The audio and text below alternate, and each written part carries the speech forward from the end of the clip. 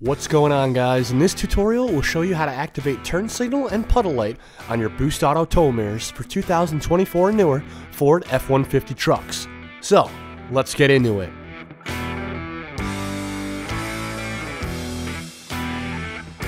Upgrade the appeal of your Ford F-150 with Boost Auto's tow mirrors. With so many custom features, we've got something for every build. If your factory mirrors did not come equipped with turn signal or puddle light, you can activate these features after installing the Boost Auto tow mirrors to your truck following these quick and easy steps. Begin with the vehicle off. Plug in the OBD tool.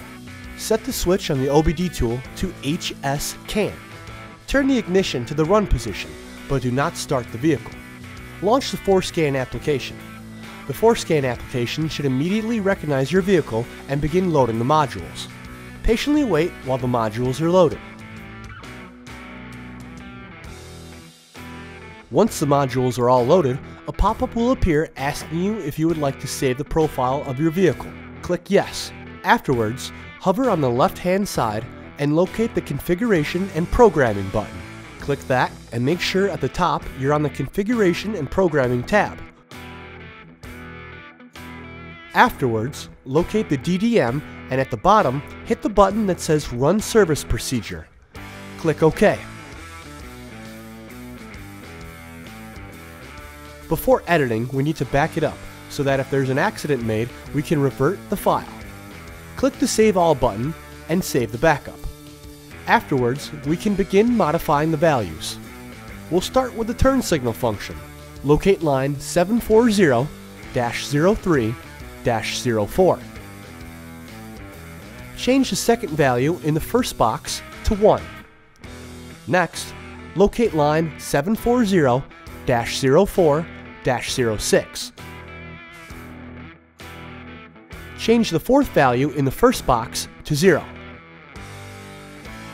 For the puddle light, locate line 740-04-07. Change the second value in the first box to a 3. Next, locate line 740-04-06. Change the second value in the second box to a 1. If it's already a 1, you can leave it as is. That's the case for all adjustments we're doing here. If any of the digits are already the digit we need to change to, you can simply leave it alone. Once that's complete, hit the button that says Write All. Click Yes, then click Yes again. After this pop-up appears, turn the ignition off and back on. Then click OK. Next, click the Stop Service Procedure button down at the bottom. Then go back and click the Configuration and Programming at the top and locate the PDM. We will repeat the procedure on the PDM. Click PDM, then click Run Service Procedure. Click OK. Now back up the data. Click Save All. Click OK and click OK. Locate line 741-03-04. Change the second value in the first box to a 1. Locate line 741-04-06. Change the fourth value in the first box to a 0.